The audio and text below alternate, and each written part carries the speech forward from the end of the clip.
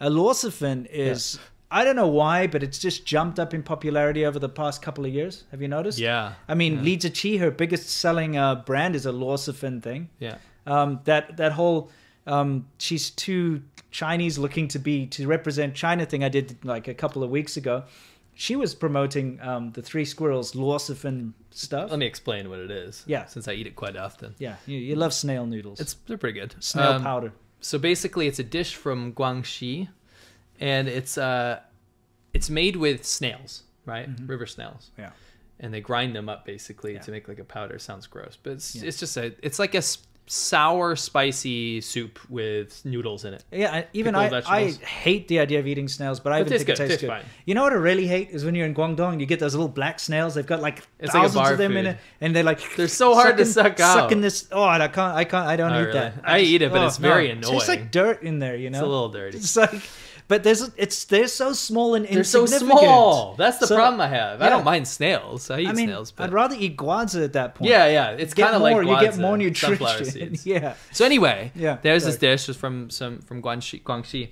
And Guangxi is a southern province, and it became famous for this luozifen, which is snail noodles. Now snail powder noodles. Snail powder noodles. So anyway, the thing is, it became a worldwide phenomenon amongst the diaspora in China as well. My wife gets it all the time. Your wife gets it all the time. My wife loves it. I ate it the other day. Yeah. It's a worldwide phenomenon right now, and it's good. Yeah. I like luozifen. It tastes better than guilin mifen to me. Yeah, guilin mifen's a bit more bland. It's super bland. But anyway, long story short, the NPR journalist wanted to go see what the hype was about, right? Yes. I like NPR, actually. I listen to NPR. It's quite bland. What does it stand for? National Public Radio. Okay. So it's quite bland, but they do good journalism. They're very factual. Okay. Right? So they do these human stories sometimes, human interest stories, and they send out their journalists. Now, this journalist, I'm going to pull up her Emily article. Zhang. Emily Zhang, yeah. Oh, you have her here, yeah. Emily Feng.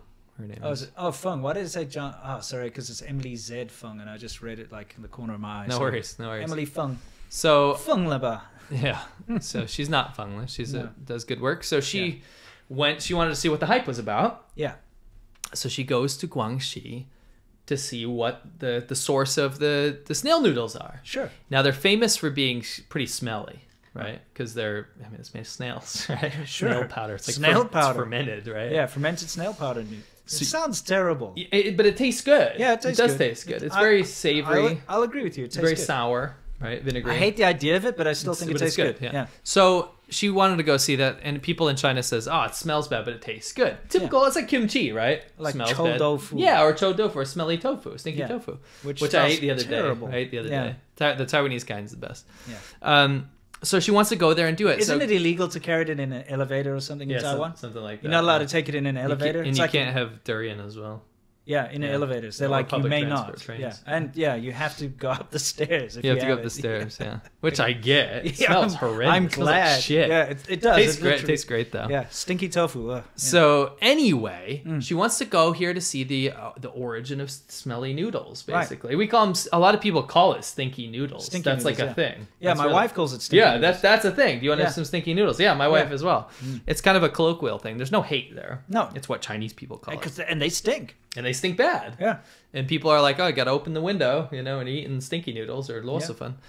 So she goes there and she writes a very, very nice article about it, right? Yeah. She goes and writes this article, and I recommend you guys check it out. It's incredibly fair. There is nothing weird or offensive about the article at all. It's factual. It's talking about the craze of stinky noodles. She doesn't say it's gross. Nope. She doesn't say anything bad about it. But when she was there, it says the story is, you can read it. Okay, I'll read this. So this is her tweet. There's a couple of tweets we're going to go through here because it's probably best you just hear what she had to say. Sure. She said, this story has generated vitriolic backlash in China, and reporting it turned out to be more difficult than I imagined. Okay, so she says, last year we lined up interviews with factories and government noodle officials. Yes, they exist. Because, government noodle officials do exist. You have to have an official for everything. Don't forget there are a lot of people in China, so they need to generate jobs, right? Yeah. So she says, the entirely private factories told us later they in fact needed provincial propaganda department approval to do an interview. Here we go. By the way, remember these shills that go around and do things and say, "Oh, we're not connected to the government." Seriously, this is great evidence for this. By the way, something we already knew, but it's nice to see someone other than remember us. the whole vegetable dance thing? It's all through the propaganda department. If Yeah. you see any of these foreign YouTubers in China doing this stuff, it is put on by the Chinese propaganda department. Yeah, that's right. It is. Yeah. Floppy hat vegetable lord and Yeah. all those people doing their thing, trying to deny it's connected to the government. Come on, guys. We're smarter than that. Maybe you aren't. I don't know. Anyway, so the entirely private factories told us later they in fact needed provincial propaganda department approval to do any interview. This is not true. China's own laws from its state council say foreign journalists merely need interviewee consent. And then she links has a citation for that. Soon, Guangxi propaganda officials called me and offered to accompany us on a snail noodle tour. I politely declined. Within literally an hour, every single factory and government official who'd agreed to an interview had cancelled on us. Sadly, this is the norm these days. So, I mean, do you understand? If you're not accompanied by a government official, they're not going to allow it to happen. Right. Which is what happens with these shills. We can tell briefly. This story is so mirrors our story so much when we film stuff. But anyway, keep going. So, you need to have a government minder, basically, to make sure that you don't report the wrong thing or say the wrong thing, you see? And so as soon as she said, no, that's okay, I just want to go by myself, the government forced all the different people that had agreed to do an interview to cancel the interview. Okay, so she said, we were not deterred. After all, I love snail noodles. As do we. So I went to Guangxi with NPR World and had a great time and talked to lovely people. As it usually is. Yes. Here's how some Chinese outlets reacted. Anti-China foreign citizen of Chinese descent infiltrates Guangxi. Okay, that's an official article on Sina.com. Yeah. All right. In other words, they put out all these articles saying that she's this anti-Chinese foreign citizen of Chinese descent. I'll read through the article after you finish it. Yeah, okay, the anti-Chinese. Yeah, we've got to hear this. By the way, have you noticed how when there's a Chinese person, like, what's the snowboarder? Okay, I'll talk about that. Okay, we'll talk about it. But when there's an American or an Australian Chinese person who's doing something that China likes, wants to use for themselves, suddenly they're Chinese. Yeah. Even if they weren't born in China, even if they don't have any kind of Chinese passport or anything. But this Chinese American, okay, is suddenly an anti-China foreign citizen of Chinese descent. Okay, yeah. See how they make them foreigners now. Yes. Okay, when it suits them. Only when it suits them. Only when it suits them. Okay. So she says, actually, I take that back.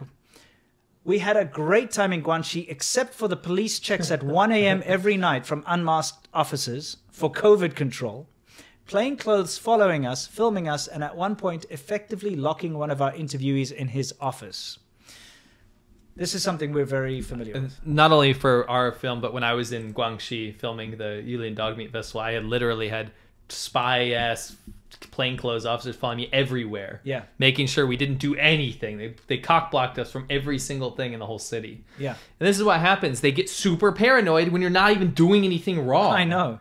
You could be there to tell a good story, which Like we were for conquering northern China. We only wanted to show the best, was most only positive positive things about China. But they tried to shut us down. basically they made us ultimately leave China. Yeah. Because they showed the true colors of what they think about you. Yeah, you're like, hey, this restaurant's great. I'm really enjoying this food. Then the chef overhears you and is like, oh yeah? And comes and dumps cockroaches in your plate. Yes. That's pretty much what it is. And it's like, dude, well, fuck you then. Yeah, exactly. All right?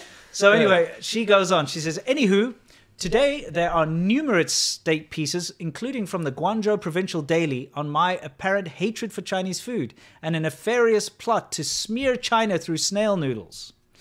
All right, which is ridiculous because once again, so all the media, including the big media like the Guangzhou Provincial Daily, which is a big outlet, are saying that she's trying to smear China through snail noodles. Yeah, she finishes it off by saying like it was a fun story. And let me read you. I want to read you what the article. Yeah. This is the state media article. This is a state media article. Okay. It says anti-Chinese Chinese. Yeah. Right. Infiltrated Guangxi, China. Grave digging.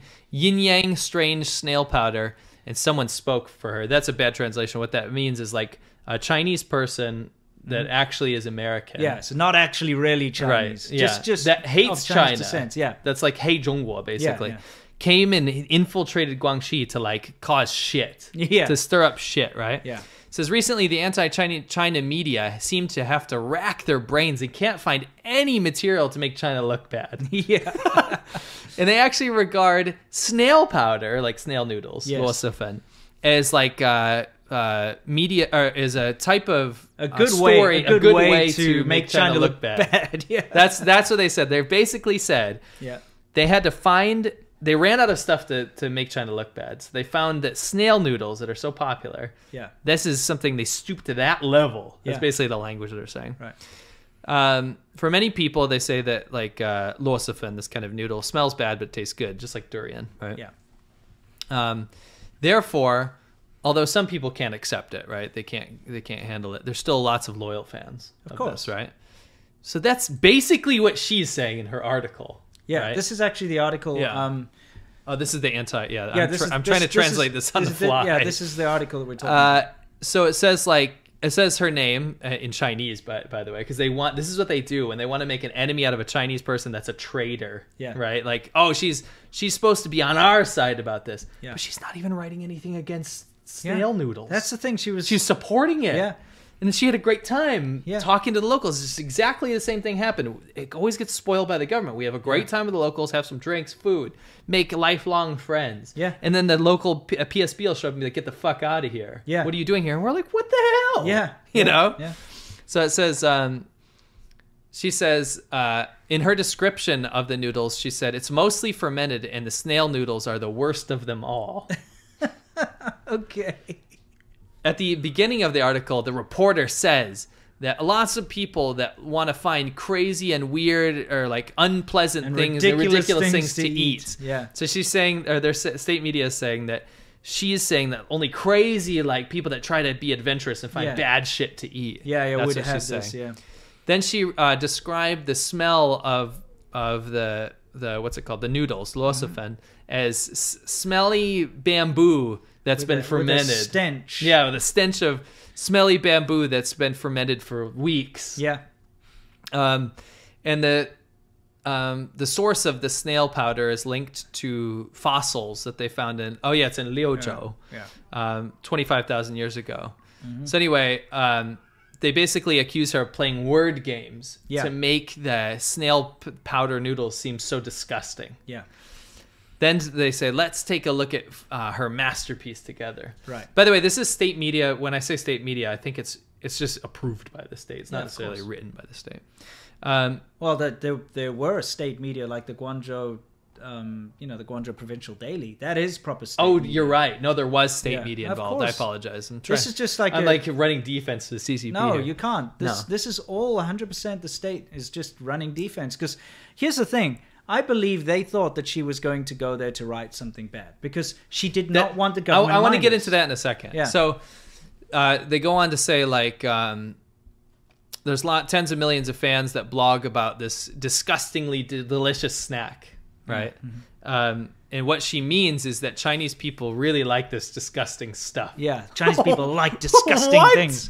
Are you calling your own dish disgusting, basically? Yeah, I mean, if they're gonna paint her as a Chinese person, Oh, I mean, right, then yeah, we're- they're saying the way they're saying. Is that's yeah. what they're saying. Yeah. Anyway. She quoted a local by saying, "I eat snail noodles like once every day, and the taste is really good for it's how do you say, What? like suitable, Right. suitable for Guangxi people, Right. only. Yeah. It's sour and spicy. Once you get used to it, you don't notice like the offensive smell anymore." So they go on and they basically go about how, they link this to how foreign media was talking about how Chinese people eat bats. They somehow link it to that, which is not mentioned in her article at all. No, of course not. And then they go on to talk about racism and the pandemic and all that kind of stuff, right? Yeah, exactly. And then So they they say go- that she's a well-known She's a- anti-China professional. Yeah, that's like what she's good at, is like to slander That's what China. they say about us. Yeah, it's the same. You get painted with this brush, even if you're a fair journalist. I mean, she literally did a thing about food, about a specific food, and how much she Promoting enjoyed it. Yeah. So they go on and they talk about blah, blah, blah. Anyway, long story short, it's a huge smear article against her, and they keep putting these pictures of her in there. And I wanted to read some of the comments. Okay, you got some of the comments. Okay. Again, this is tough. I have to like on the fly translate this. It says, people like her forget their ancestors, and they betray their country, and they've lost any sense of shame. Keep in mind, this is an article promoting Snail Noodles. Yes. About how much she likes them, even though that some people think they're stinky. Yes. As long as you're an American, you can insult her casually. Mm-hmm. It is estimated that this rubbish woman, Laji Nguyen, will not resist and will be particularally cooperative. No, basically what they're saying is that you can just undress her and do what you want because she's a piece of trash. Because she's a piece of trash. She's a slut. Right. She's a slut. That's the proper translation of that. They tend to do that. They always do that. Whenever there's a woman that's at the ire, somehow stokes the ire of the nationalists, right? They will go after her as a woman. Yes. And call her like a...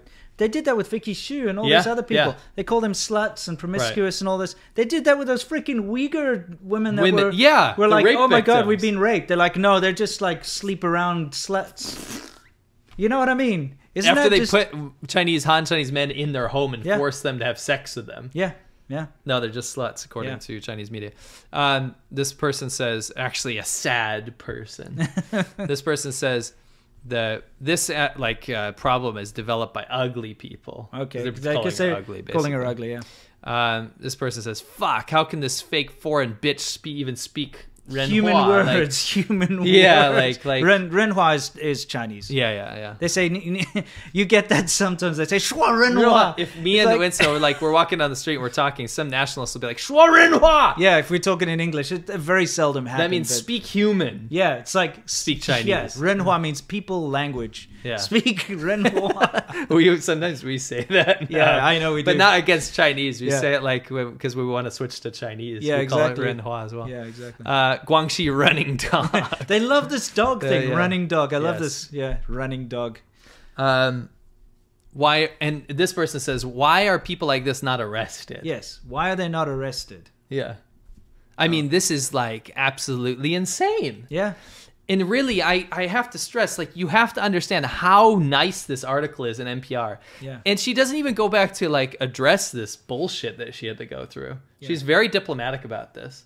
So props to her. I mean, I feel super bad. But again, it's something we've run into so many times. See how insecure China is? Yeah. I mean, the Chinese government and Chinese people, if you look at the comments. So I have a theory. Yeah. And again, I think you touched on this. And tell me if you agree. I think this smear against her... I'm speaking English over here. Yeah. This smear campaign against her, I actually think might have been preemptive, coming out of like the preemptive paranoia that when she was there. Yeah. So they're like, oh, this woman's gonna make this article. Yeah. Can't do anything about it because she's like got kind of, I don't know if it's diplomatic immunity or whatever, but like she's a journalist. She's allowed to go talk about this. But and it's not a government thing. So if it was a government thing, they could stop. They could do whatever they want. Do whatever. But she's literally wants to go and interview restaurants and factories that make noodles. Right. That's what she wants. Yeah. So when they said, okay, we will accompany you, just like they accompany the shills to go dance with vegetables or whatever. Yeah. We'll take you to meet the right people. You're going to meet and talk to this guy specifically, because that's in our always interest. Try to do. So that's what they tried to do. And she's like, no, it's okay. She's Chinese, remember? She can speak the language perfectly. She can do whatever she wants. Okay, she looks the same. She doesn't stand out like a big dumb foreigner. So, like a blonde, tall guy. Yeah, she can go do what she wants. So then they're like, hang on a second. If she's not going to be led around by us, then she's probably got an ulterior motive. So we better whip this up in defense. Make sure that we. So now she's enemy of the state. Yeah. For God's sakes. For making an article about how she enjoys these noodles. It's ridiculous. And again, it's not that ridiculous because we saw this, and this is under Xi Jinping. Yeah. We saw this deteriorate. You can have the greatest intentions, even go to meet a friend who knows someone. Yeah. Oh, a friend has a ranch or something. Yeah. Friend knows a Mongolian guy that wants to talk to you, and like you can hang out and do horse stuff with him. Yeah. Nope. Because it wasn't run by the state, and the PLA shows up, takes apart all your gear, yells at you, takes your photos, and then comes back and keeps harassing you throughout your trip, even though you went to go frickin' milk a horse. Yeah, exactly. That sounds bad. But literally, we went to go... Remember how pissed off that guy was? Because, like, there's this Mongolian guy. He's a pretty big guy. He's got this big knife and everything, and he's milking a horse. Yeah. And it literally looks like he's jerking the horse off, okay? And there's white stuff coming out. So we had a bit of a giggle. And he turned around and he's like, what the hell are you laughing at? You know what I mean? We're like, nothing. He was a cool guy, actually. He was a great guy, but you could tell he was about to kick our asses. You know what I mean? He would kick our asses. Yeah, totally. Anyway, you got to see how stupid and insecure they are. China would have such good PR with the rest of the world. Oh my gosh. And if we would have kept going doing it too. Yeah, if they would just stop being such assholes. Stop. Calm down. Not everyone's out to get you. And you know what happens though, is that people end up getting inspired to talk about the bad stuff. Because it is getting way worse. Yeah. And we, honestly, we wouldn't have self-censored forever. Yeah. Because of the morality involved with that. But like when we're going around doing motorcycle trips and we're actually we don't want anything to do with the government. Sure. We just want to make friends. Yeah. We want to talk to people, eat food, hang out, and that's what we did. And show the positive sides of China. And greatest times in our life. They literally had to beat that out of us. They had to make us hate it. Yeah, not the people. Yeah, they had to experience. Take that experience of us trying to share the good parts about China and punish us for that. Over and over again until we said, okay, fine. Yeah. Okay, fine. Yeah, you want us to talk about the shit bad part? stuff? It's time now. Yeah, because that's what you expect from us anyway, right? Yeah. Anyway, there you can see a picture of Emily Feng, and this was in the article, and then the comments were, of course, underneath this article, just saying how disgusting she is and what a slut. Yeah, I apologize for my sloppy translation. I should have done it prior to this, but yeah. The fact of the matter is, it's just disgusting behavior, and it just shows you that when you try to play nice with the Communist Party of China, with Communist China, you get slapped in the face. Yes. Pretty much. Yeah. That's Wu Mao Corner for you. Yeah. It's so paranoid right now. It's ridiculous. Oh yeah, wait, we've got some of these are some of the comments we were translating earlier. Yeah. So for those of you who can read and write Chinese, you can see the kind of stuff that's being written there. Right. By the way, if you see MD, it means Made. Means like fuck. Yeah, basically. And or NMSL, Nimasala means your mother's. I think everyone knows kill that your one. mother. You know, I hope your mother dies. Is Nimasala. You see that a lot. We call it Nimasalese if somebody speaks. You know, is basically swearing. You know. Paneri boy, of course. Paneri boy. Oh, the fair rabbit child, piano boy. Crocodile. Okay. New Bailanera. New Bunren. YG. New Bailun. New Bailun Loop. New Bailun Loop. You buy one pair, you get 3 pairs for free. So, it can't be very good. You mean Aglo devicey?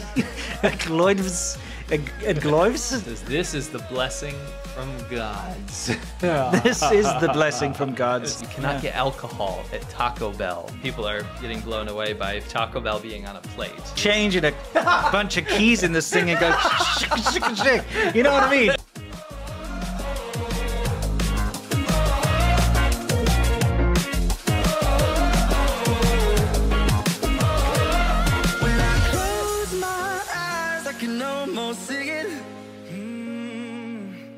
When I take a breath, you fill up my lungs.